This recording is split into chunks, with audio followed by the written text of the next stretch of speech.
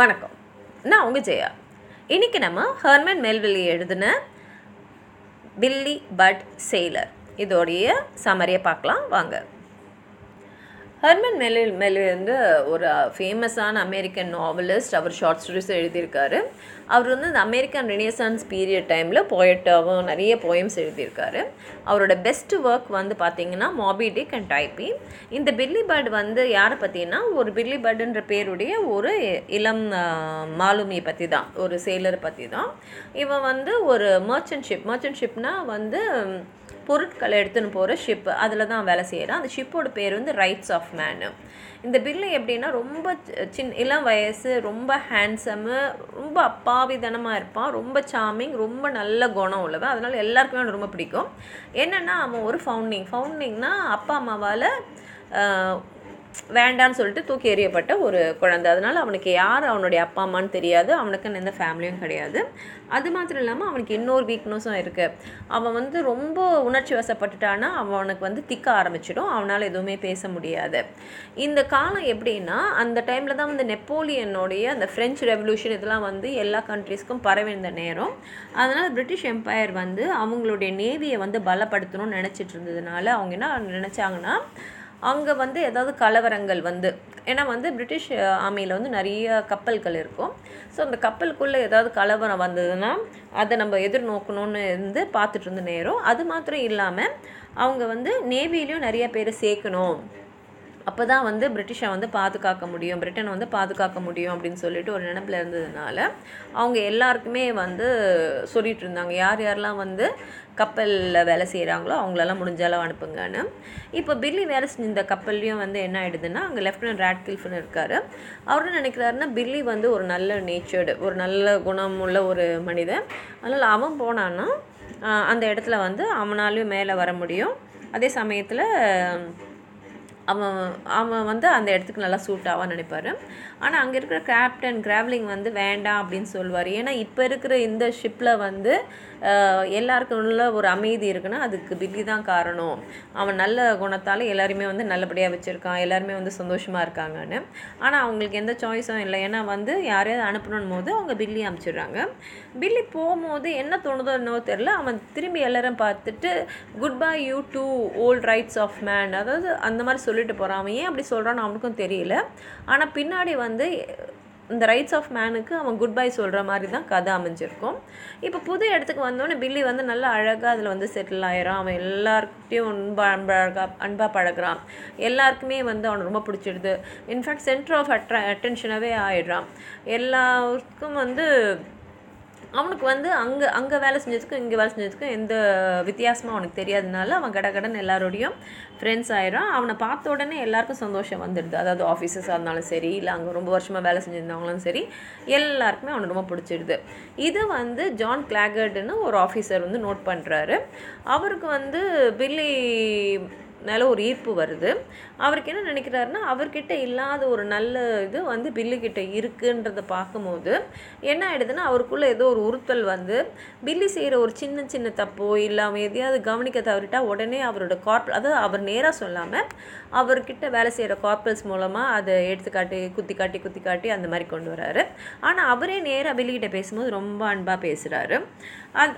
அதெல்லாம் கவனிக்கிற டான்ஸ்கர்னு இன்னொரு அங்கேயே வந்து ரொம்ப வருஷமாக இருந்த ஒரு செயலர் வந்து அவர் பில்லிக்கு ஃப்ரெண்ட் ஆகிட்டதுனால அவர் சொல்கிறாரு, நீ வந்து கிளாகர் கிட்ட கொஞ்சம் ஜாகிரதையாக இரு, அவன் வந்து எனக்கு என்னவோ உனக்கு கெடுதல் செய்ய போகிறான்னு தோணுதுன்னு. ஆனால் பில்லியால் அதை நம்ப முடியல. ஏன்னா நம்மக்கிட்ட நல்லா தானே பேசுகிறாரு, அவர் ஏன் நமக்கு வந்து கெடுதல் செய்ய போகிறாரு, நமக்கு கெடுதல் செய்கிறதுனால அவருக்கு என்ன இருக்குது அப்படின்லாம் யோசிக்கிறதுனால அவன் இதை நம்ப தயாராக இல்லை. ஒரு நாள் என்ன ஆகிடுதுன்னா, இன்னொரு கார்ட்ஸ்மேன் வந்து கப்பலில் ஏதாவது கலவரம் வந்ததுன்னா நீ வந்து ஹெல்ப் பண்ணணும் அப்படின்னு கேட்கும்போது பில்லிக்கு வந்து ஒரு மாதிரி ஆகிடுது. அவனை அமுச்சு விட்டுறான். ஆனால் வந்து இதை யார்கிட்டையும் சொல்கிறதுக்கு அவனுக்கு பயமாக இருக்குது. ஏன்னா அவனே இங்கே தான் புதுசாக வந்திருக்கான், ப்ளஸ் சின்ன வயசு, அதனால் ஏதாவது ஆஃபீஸர்ஸ் கீழே சொன்னால் என்ன ஆகும்னு தெரியல. அதனால் அவன் டான்ஸ்கிட்ட மாத்திரம் போய் தனியாக போய் சொல்கிறான். சொல்லும் போது டான்ஸ்கர் என்ன சொல்கிறாருன்னா, இதுக்கு பின்னாடி கிளாக்கெட் தான் இருக்கணும், நீ எதுக்கும் ஜாக்கிரதையாக இருன்றாரு. ஆனால் வந்து அவருக்கு எதுலேயும் இன்வால்வ் ஆகுறதுல இஷ்டம் இல்லை. அதனால் ரொம்பவும் பில்லிக்கிட்ட அட்வைஸும் பண்ணாமல் அவர் கொஞ்சம் ஒதுங்கிறாரு. இப்போ என்ன ஆகிடுதுன்னா, கிளாக்கெட்டுக்கு போக போக பில்லியோட அந்த நல்ல குணமும் எல்லாரும் அவனை விரும்புகிறதும் வந்து ஒரு மாதிரி எரிச்சல் முட்டிக்கிட்டே இருக்குது. ஒரு நாள் என்ன ஆகிடுதுன்னா அங்கே நிஜமாகவே ஒரு கலவரம் வந்துடுது. வந்த உடனே கேப்டன் வீரின்றவர் என்ன சொல்கிறாருன்னா, பில்லி தான் இந்த கலவரத்துக்கு பின்னாடி இருந்தவன் அப்படின்றாரு. அப்போ கிளாகட் என்ன பண்ணுறாரு, வீராவையும் பில்லியையும் வந்து தனியாக அவரோட கேபினில் வந்து மீட் பண்ண சொல்கிறாரு. மீட் பண்ண சொல்லிவிட்டு கிளாகட் வந்து பில்லிக்கிட்ட வந்து நீ தான் இதுக்கெலாம் காரணம் அப்படின்னு கேட்கும்போது பில்லிக்கு வந்து ரொம்ப உணர்ச்சி வசப்படுறான். அவன் அந்த மாதிரி உணர்ச்சி வசப்படும் போது அவன் திணறுவான், பேச முடியாது. அவன் பேசி திணறும் போது அவனுக்கு வந்து என்ன ஆகிடுதுன்னா, பயத்தில் என்ன பண்ணிடுறான்னா அவரை வந்து குத்திடுறான். கிளாகட்டை வந்து ஓங்கி குத்திடுறான். அவனே வந்து எவ்வளோ வேகமாக குத்துனான்னு தெரியல. ஆனால் அவன் குத்துனதில் வந்து என்ன ஆகிடுதுன்னா, கிளாகட் வந்து இறந்துடுறாரு. கிளாகட் இறங்கினோடனே விரிக்கே வந்து அதை கூட வந்த விரிக்கே வந்து பாவமாகிடுது. ஏன்னா அவனுக்கு நல்லா தெரியும் பில்லி வந்து இன்னசென்ட்டுன்னு. ஆனால் ஒன்றுமே பண்ண முடியாது. ஏன்னா இப்போ ஒரு ஆஃபீஸர் இறந்துட்டதுனால அவங்க வந்து இந்த விஷயத்த கோர்ட்டில் தான் போய் விட வேண்டியிருக்கு. அங்கே கோர்ட் வந்த உடனே கோர்ட்லேயும் வந்து விரி வந்து என்ன நடந்ததோ அது அப்படியே சொல்லிடுறாரு. இப்போ என்ன ஆயிடுச்சுன்னா, ஒரு சாதாரண க்ரூ மெம்பர் வந்து ஒரு ஆஃபீஸரை கொண்டு இருக்கான். அதனால் வந்து இது வந்து சாதாரண விஷயம் இல்லை. அதனால வந்து அவங்க என்ன சொல்லிடுறாங்கன்னா, பில்லிக்கு வந்து தூக்கு தண்டனை, அதுவும் மறுநாள் காலையிலேயே வந்து நிறைவேற்றணும்னு சொல்லிடுறாங்க.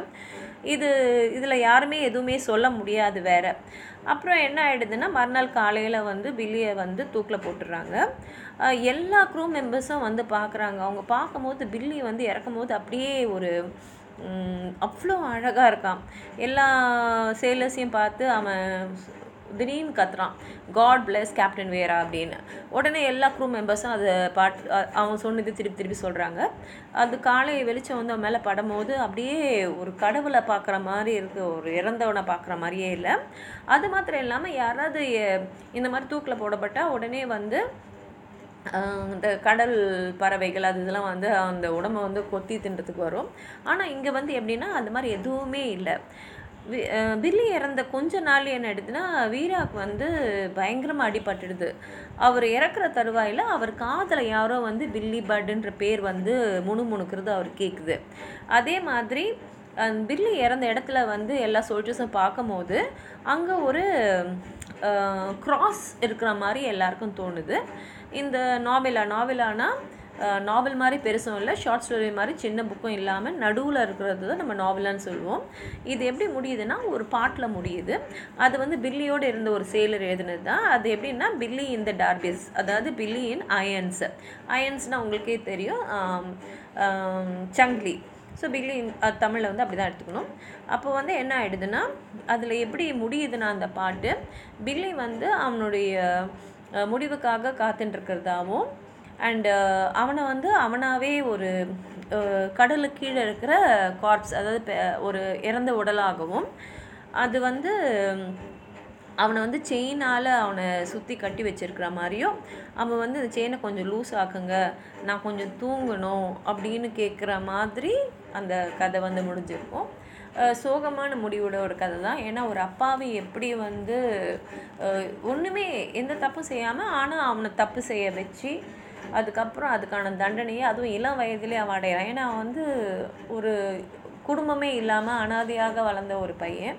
அவனுக்கு இழைக்கப்படுற ஒரு அநீதியை தான் இந்த கதை வந்து சொல்லுது. ரொம்ப ஒரு மனசை தொடக்கூடிய ஒரு கதை இது. நீங்கள் வந்து இதில் ஏதாவது இன்னும் அதிகம் சொல்லணும்னு நினச்சிங்கன்னா கமெண்ட் பாக்ஸில் எழுதுங்க. இந்த வீடியோவை லைக் பண்ணுங்கள், உங்கள் ஃப்ரெண்ட்ஸோடு ஷேர் பண்ணுங்கள். சப்ஸ்கிரைப் பண்ணாதவங்களாம் ப்ளீஸ் சப்ஸ்கிரைப் பண்ணுங்கள். நன்றி.